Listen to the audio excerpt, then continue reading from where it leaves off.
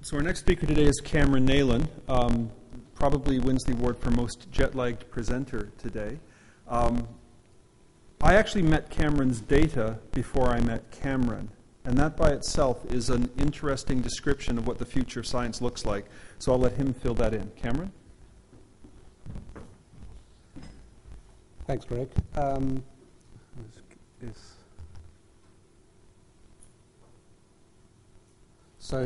I'm really glad that Greg gave a short introduction. The last time I spoke in Canada, I actually spoke directly after Greg, and he gave the talk I wish I'd given. That's not the first slide. It's a great slide, and when we get there, I hope I'll still get the laugh. Okay, so going to do a quick survey. How many of you would describe yourself as software engineers? And how many are sort of tech web geeks? And how many of you are scientists who've never written a line of code? All right, so that's a starting point. So what I want to talk about is, in a sense, what the whole meeting was about, I hope. How we can rethink the way the web could be applied to the way we record the research we do. I'm an experimental researcher, I'm a practicing scientist. I like to think that one day that means I'll start to get it right. Just to be a little bit clear, you are free to do any of this stuff you like. I will add to that you are allowed to take notes, you are allowed to think, and you are allowed to disagree with me as well. Some of you may have seen some of the stuff over the last couple of weeks in a number of journals about issues about people blogging, microblogging, taking pictures, video of things. It's nice to be clear. So I need to thank a few people. I make no bones out of the fact that a lot of my thinking is based on the thinking of a lot of other people. If I've seen any distance at all, it's because I've stood or sat on the tweets and blog posts of other people. One group that I want to thank in particular is the group of Jeremy Frey at the University of Southampton, who've done a lot of the development of some of the tools that I'll show you on the way through the talk. So, to start with the question of what is the web good for? I mean, it's pretty good at some sorts of stuff.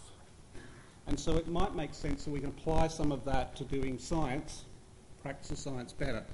So if we ask what the web is good for, it's pretty good at publishing stuff, particularly self-publishing stuff. Options for subscribing to things. If you're wondering what that is, it's actually a water fountain at a university somewhere in the Midwest. It's great for pulling stuff together, syndicating stuff into one place, remixing, mashing up. This is actually what's called the Bloog. Anyone old enough to remember what a Moog is? All right, so some of you get the joke. So this is a tool, it's an analog tool actually for taking RSS feeds and mashing them up, so it pulls sentences from different blog posts and sticks them together in a fashion based on it. It's really cool, completely useless, but great fun. So we can do all these kinds of things. We can publish, and we can publish in small fragments. We can aggregate and subscribe to people or to things. We can syndicate stuff and embed it into other things in useful ways, and we can remix. And in particular, we can collaborate. Something that's at the core of science, hopefully. So what do scientists need in that sense? Well, we need to publish. We need to subscribe. We hopefully slightly greater diversity of publishing outcomes in this day and age. We need to syndicate. This is a version of the CRC handbook, which is basically a collection of published data that's been brought into a book that most chemists will have on their shelf and may occasionally actually refer to the hardbound version. That data has been syndicated from a vast number of publications into this book. And that's a very common approach in science. We need to remix. All right, so not necessarily just about mixing liquids together, but actually what's going on here is this is a column through which a solution of biological molecules is being passed, and those molecules are being purified. The resin that's in the column came from polymer chemistry of the 50s and 60s. The molecules that are being purified come from immunology. The process by which they're made came from molecular biology, and the machine that these things are going to be used in was an incredible development of robotics and laser physics brought together to solve biological problems and biological assays. We pull things together, we reuse them, we remix them. That is what we do in science. Science is, in a sense, the ultimate open source activity. So the web does all this for us. So that's good. So there's one thing that perhaps the consumer web, at any rate, doesn't do quite so well. And again, this is a really important part of science, doing your controls properly, validating that your machine is doing the right thing.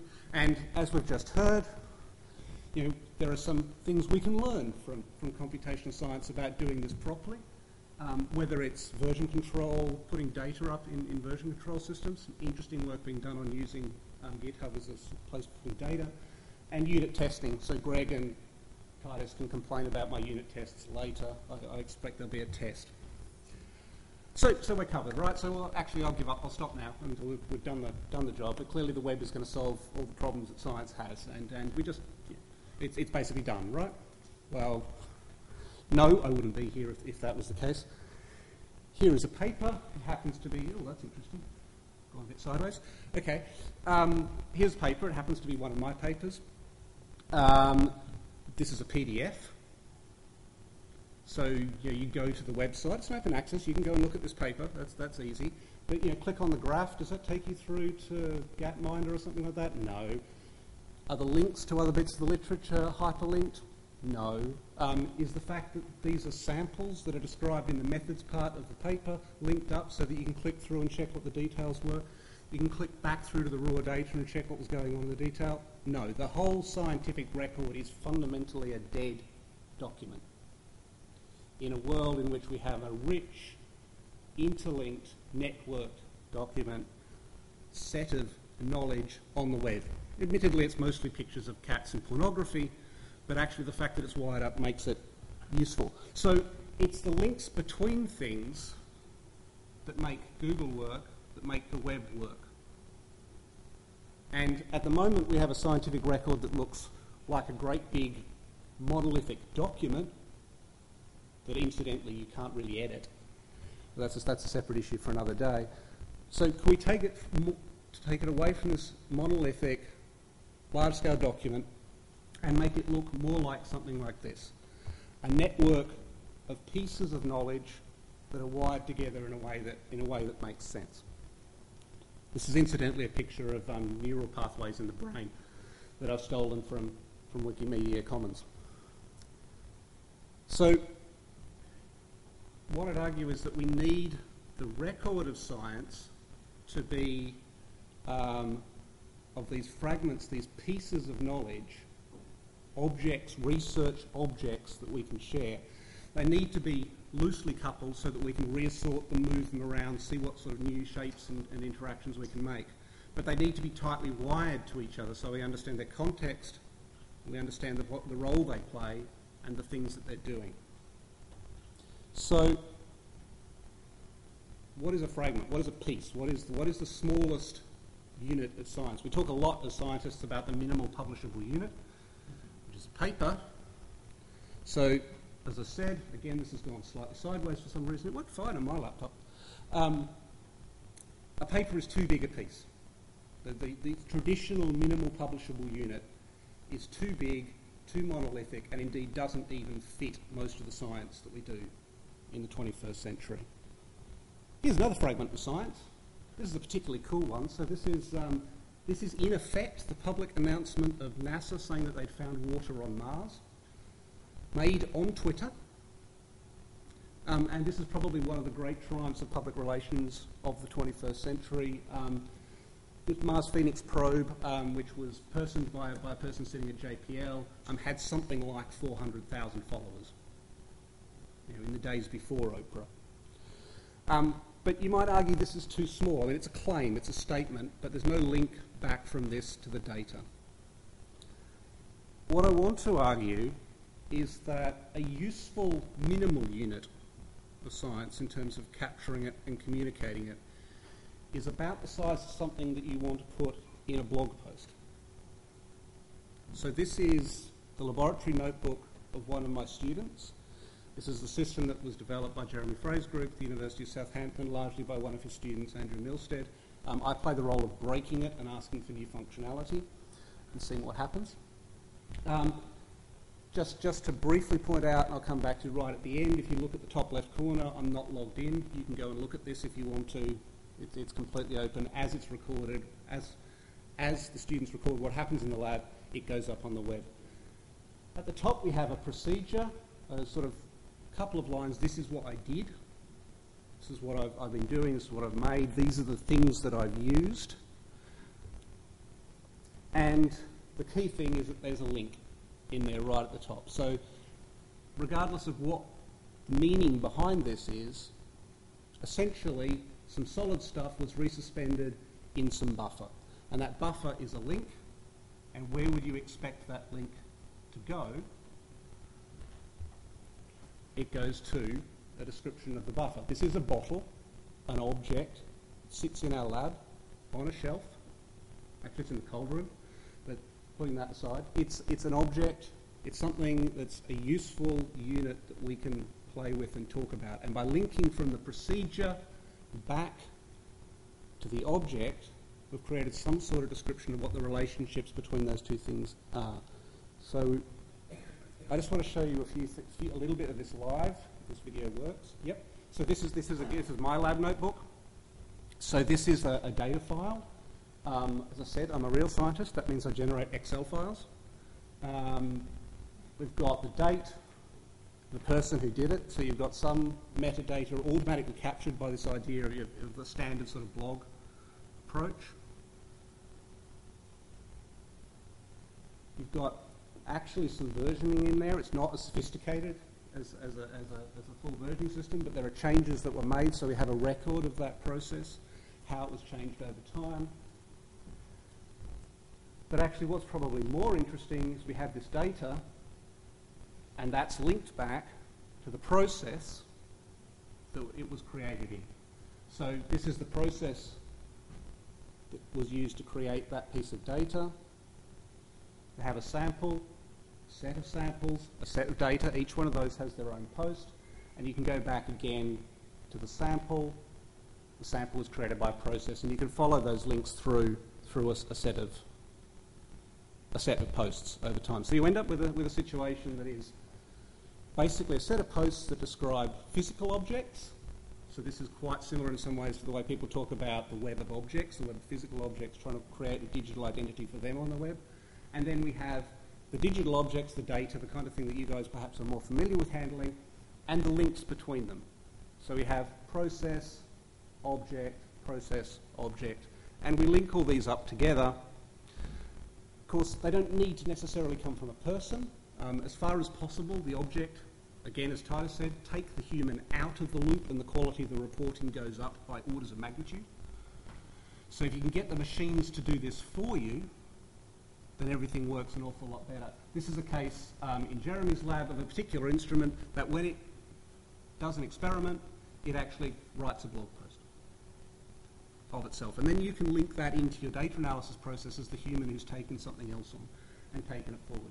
And this can be as simple as something that just has a directory sitting on the instrument computer, and when the instrument generates the file as part of the analysis, that file drops into the directory, and a little directory widget just logs that out to the lab notebook. It doesn't have to be complicated. It can actually be simple enough that even a scientist can use it. It's not rocket science or brain surgery. So you end up with a linked web of objects. I don't know whether you can actually see the grey lines here, but each one of those red spots is a post in my lab notebook. The grey lines are the links between them. And while it's not immediately obvious necessarily to a person looking at it the first time, there's information you can get out of these graphs by starting to look at it. We have an entirely different way of actually looking at the record. And so there's lots of interesting questions we can ask about, can we tell whether an experiment didn't work by its position on the graph? And those kind of things. I can certainly pick out some things, like the ones that aren't connected are things where I haven't done the recording properly, because things shouldn't be isolated from each other. So we have a web of objects, we have the process that connects them.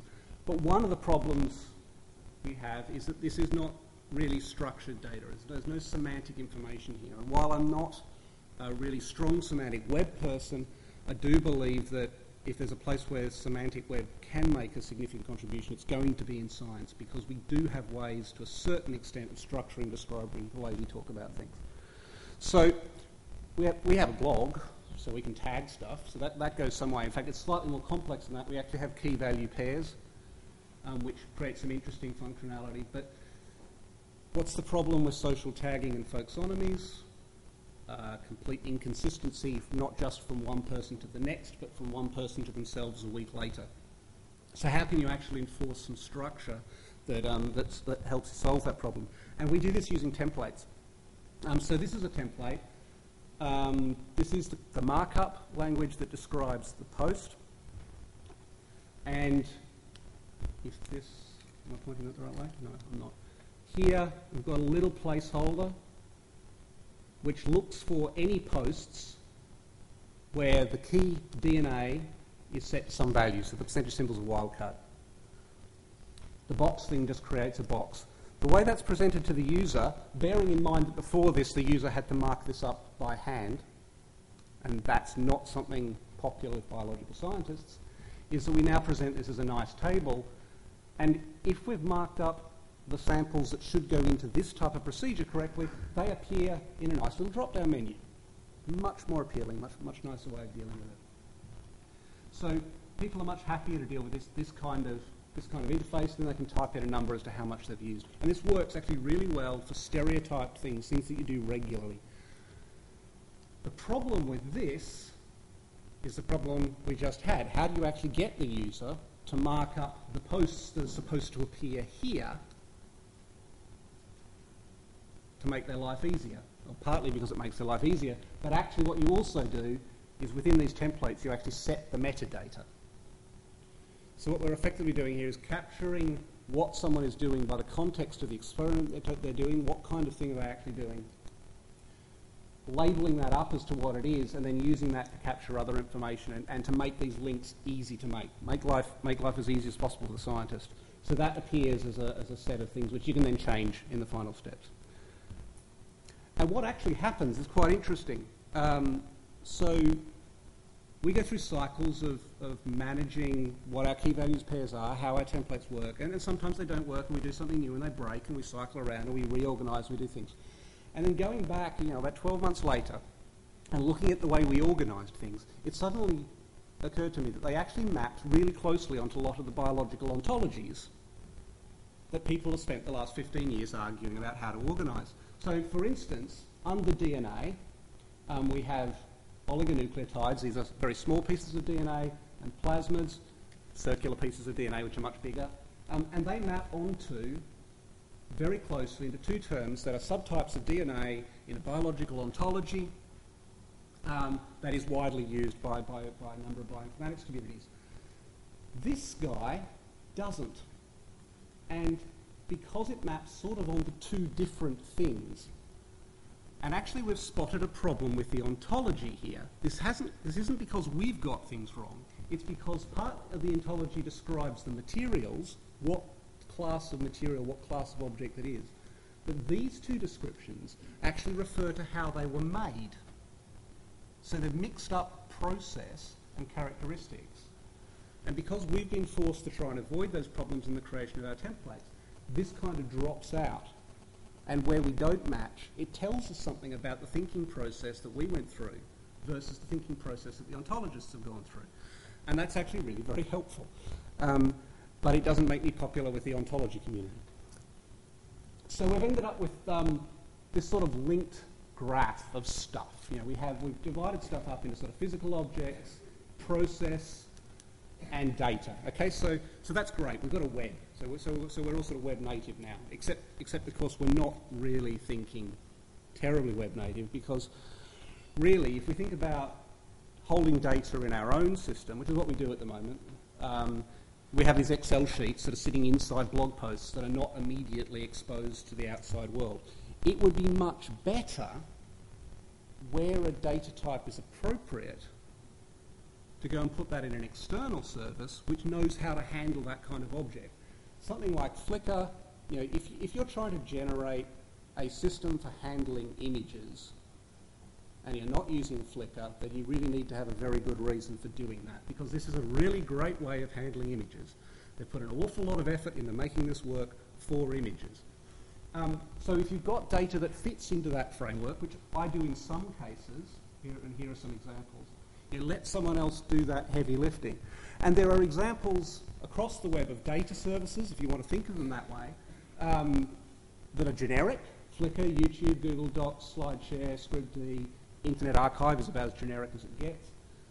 Amazon Web Services. And then over on the right, there are some more specifically scientific things. There's beginning to become an ecosystem of services that actually understand scientific data types. Some of these are very old, some of them are newer. But what all these services have in common is that they understand how to deal with a data type. So on YouTube, if you want to bring that content back into a context which you're in control of, you go and grab the embed bit. Okay? So this is a syndication, embed, make it easy for the user to drag the content back into their context while at the same time providing all the functionality on a dedicated site. So here's an example of that in science. This is ChemSpider, recently purchased by RSC. It's based around the concept of structure. So I'm going to grab this molecule. This is a URI I could point to if I wanted to refer to glucose. And there's an embed button. And the embed button does what you'd expect it to do. You can grab the image. You can provide some sort of title for that. And then you grab the little bit of code. Hope that the screencast catches up with you. And then you can paste it into your website.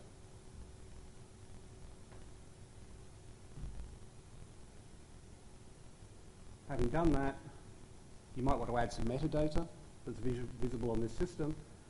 But basically, you've created a link, and that is now linked back to a resource that describes that molecule. ChemSpider can also allow you to embed various types of spectral data and do a lot of things that are really quite powerful.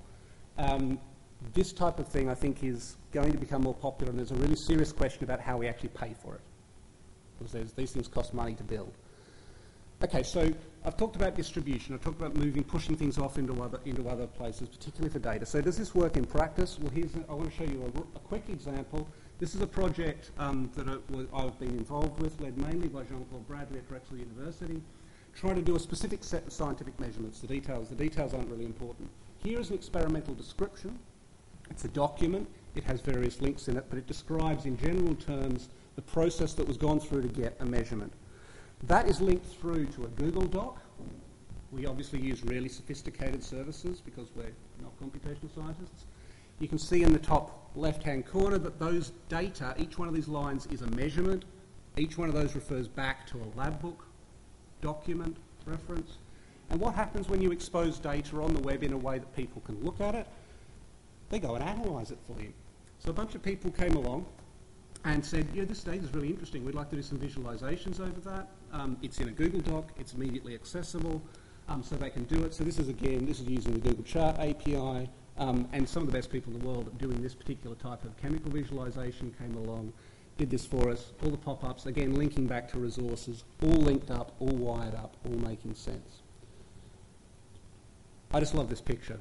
So if 2D isn't enough for you, then you can go into 3D. This is actually a 5-dimensional graph built by Andy Lang in what is probably the most sophisticated 3D scientific visualization environment that I got access to, which is Second Life. It's really good for this type of thing. You can get into the graph and actually move around and look at it. It's brilliant. Okay, so we talked about pushing data out onto other services, into appropriate services, but actually we don't really want to stop there. I mean, all the samples we could offload into other systems. There are lots of legacy systems for handling samples in scientific and research settings. LIMS, databases, blogs, we use wikis, spreadsheets, all of these things are appropriate, and maybe some of them are appropriate for different types of samples, different types of approaches. Actually, the procedures are just documents. So what are we actually left with? If we take this notion of the graph, the links between resources, and we take out all the objects and we put them in places that are specialised for handling with them, what are we left with? Well, we're left with the relationships between those objects. We're left with a feed that describes links between resources on the web. And that strikes me, and I guess John's going to come back to this point, as a fairly web-native way of dealing with making a scientific record. So this web-native lab record is distributed. You use services that are appropriate for what you've got, where they're available. There may be generic services where they're not, but you don't necessarily try and control it all under your own. And it's a feed of relationships at core between those objects, because that's the interesting stuff. How do these things relate to each other? Because once you've got that, then actually Google can do half of your data analysis for you.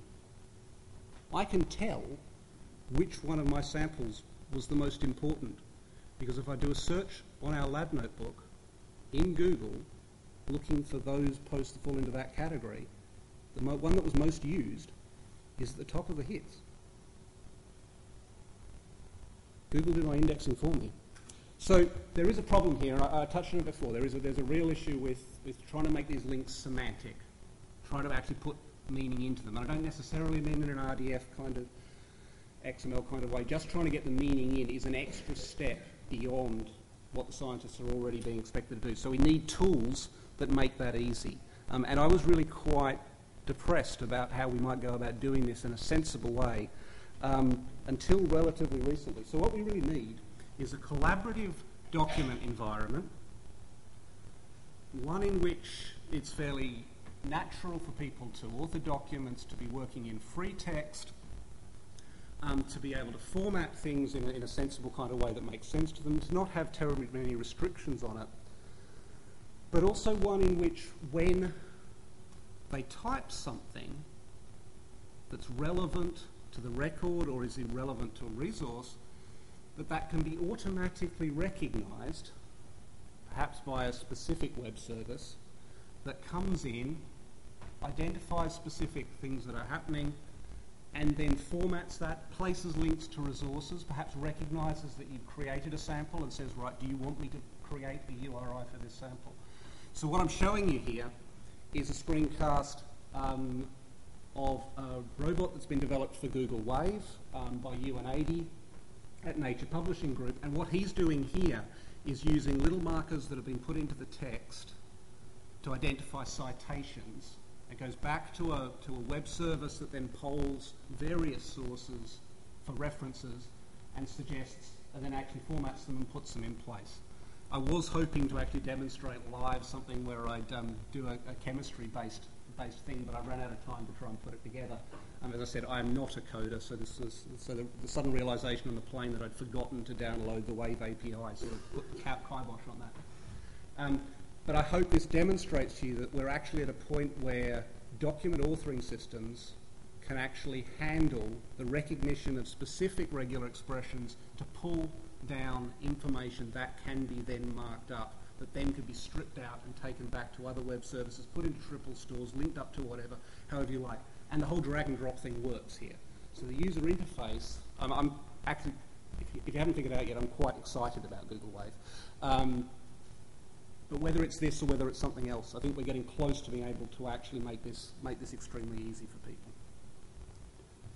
So I think we're actually in many ways very close to being able to do this in an effective way, to be able to provide for scientists something that is not horrible for them to use, something that's appealing, something that makes sense to them, and something that actually delivers some value back to them by making it easier for them to find stuff. But there is one key point, and I'm doing this almost deliberately to lead into Michael's talk. Realistically, you say web to the average research scientist and they think you mean Facebook or you mean Twitter or whatever. So when I talk about these things, when I go out and discuss them, realistically the mainstream response I get is something like this. This may be what most evangelists for anything get in actual practice. So yeah, people are worried, people are scared, people are concerned about all the issues that the other speakers are really going to talk about much better than I could. So am I worried that this means we're not going to be able to achieve this agenda? And the answer is frankly no. What drives scientists is recognition, impact. What drives funders is the demonstration that the work that they are paying for is having an impact, having an effect. How do we measure impact in this day and age? Well, at the moment, we measure it by the number of nature papers, number of science papers, which is why when you retract several science papers in a PNAS paper, things go badly, badly wrong. Most of my output is not published in the traditional literature. A significant proportion of it isn't, anyway. There's data, there are research objects, there are images, there are talks, there are comments, and all of these things link up together. All of these things I expose freely on the web for other people to use. I do that because if you don't put them on the web and they're not freely available to use, they disappear from the network. This is the way we will be measuring impact in the future. What is the effect you have had on the global body of knowledge? And it may not be Google, it may be someone else, it may be a different algorithm, but it's going to look like PageRank in one way or another. You want a high PageRank, you need to be wired into the network. You want to be wired into the network, your content has to be available. If your content is available, it means that everything you're putting out there is open and free to use. What will drive the adoption of these type of approaches is competition, some of it brutal,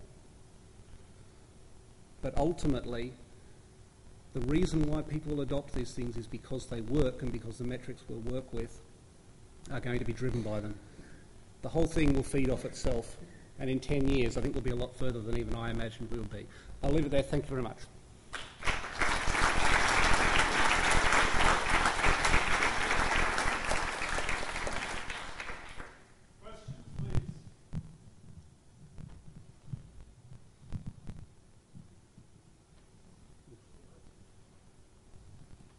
So in the middle of your talk, you mentioned offhandedly that these tools need to have a way of paying for themselves because they're free. A lot of them are paid for by grants or whatever, but that's not very sustainable.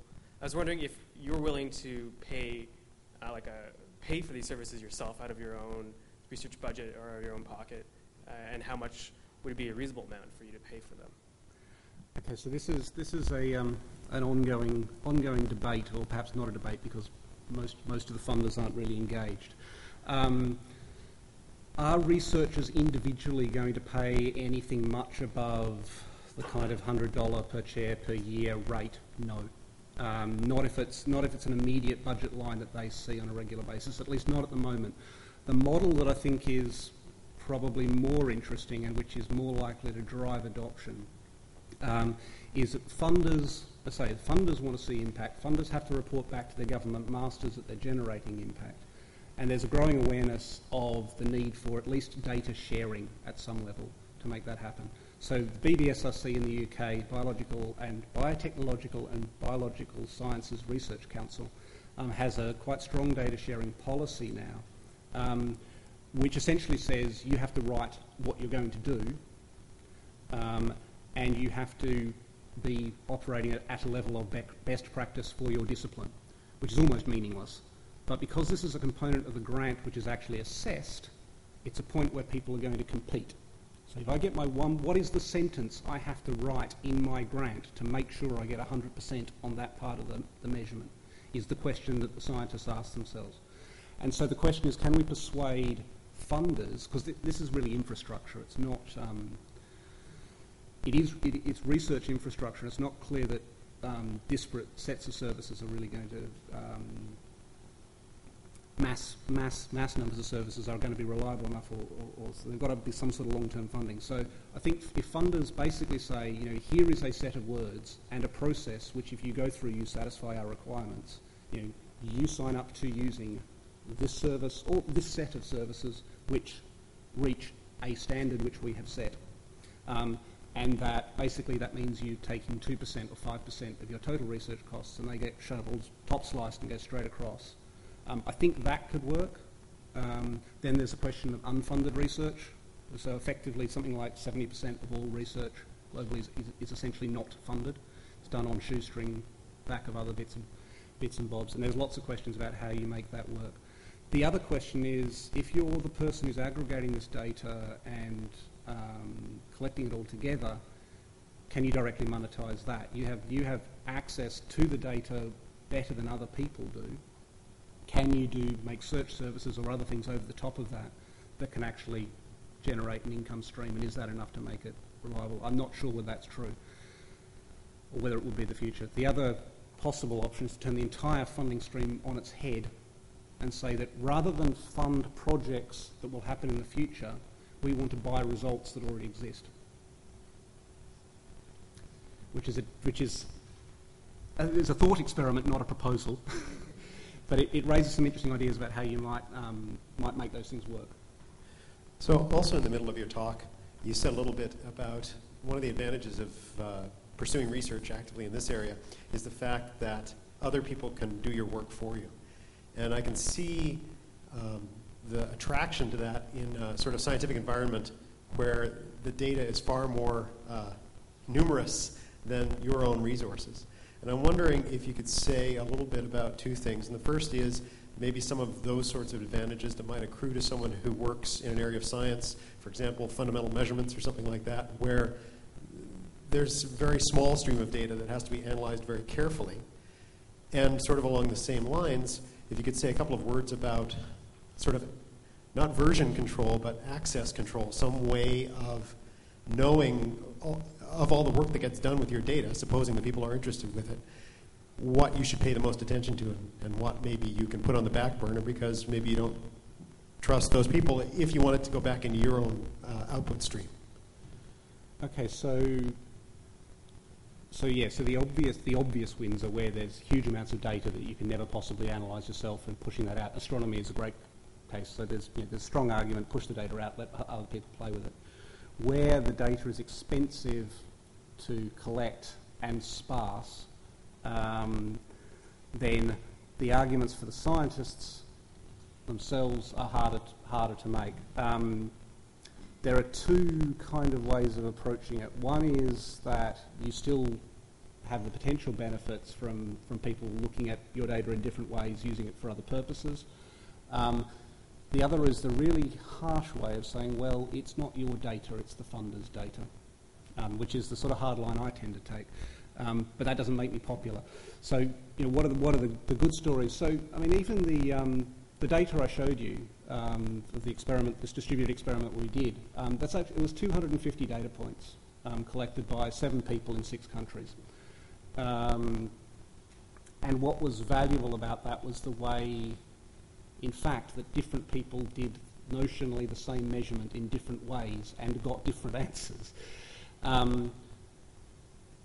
So I think there are still, even where it's sparse, there are still advantages to getting people to look at it, to make criticisms. I think that's very valuable.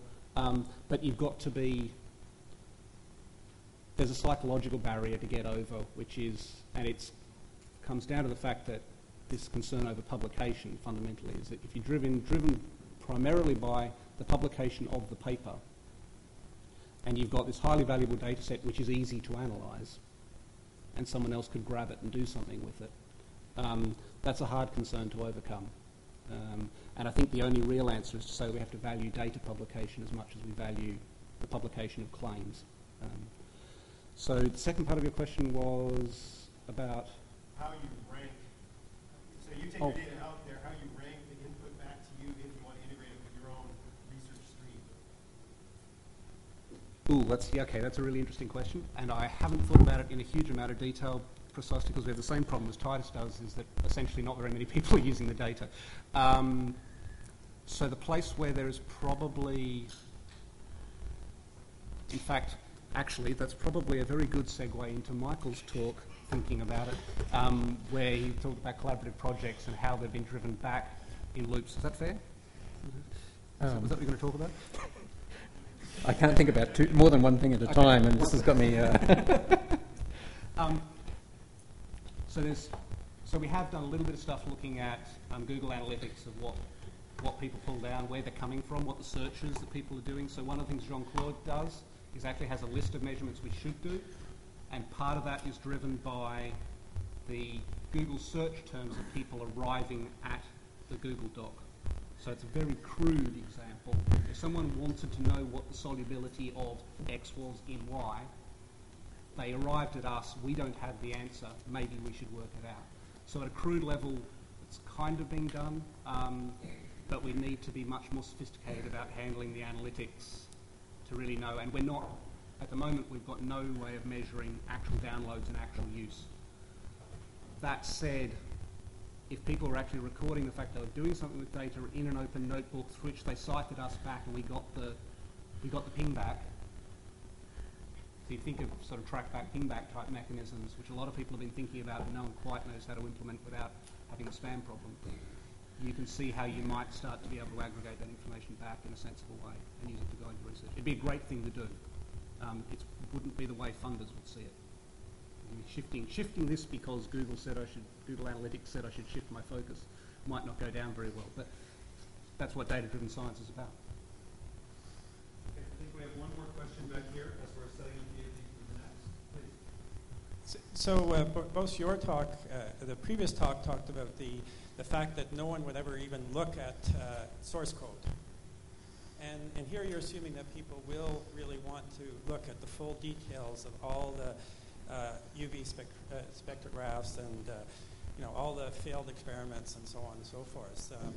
And I guess my question really addresses how do we go beyond just the data and really look at the interpretation and valuing those interpretations and remixing and reanalyzing those interpretations. So we had a really fascinating conversation with Steve Easterbrook and a group of students yesterday about the problem of how you create entry points into these things. So the fact, it seems, I was thinking about this morning, we need to create narratives, which, because as humans, we approach these things through narratives, and we need those to provide a route into the data, into the detail, and we need to provide those narratives at different levels for different audiences.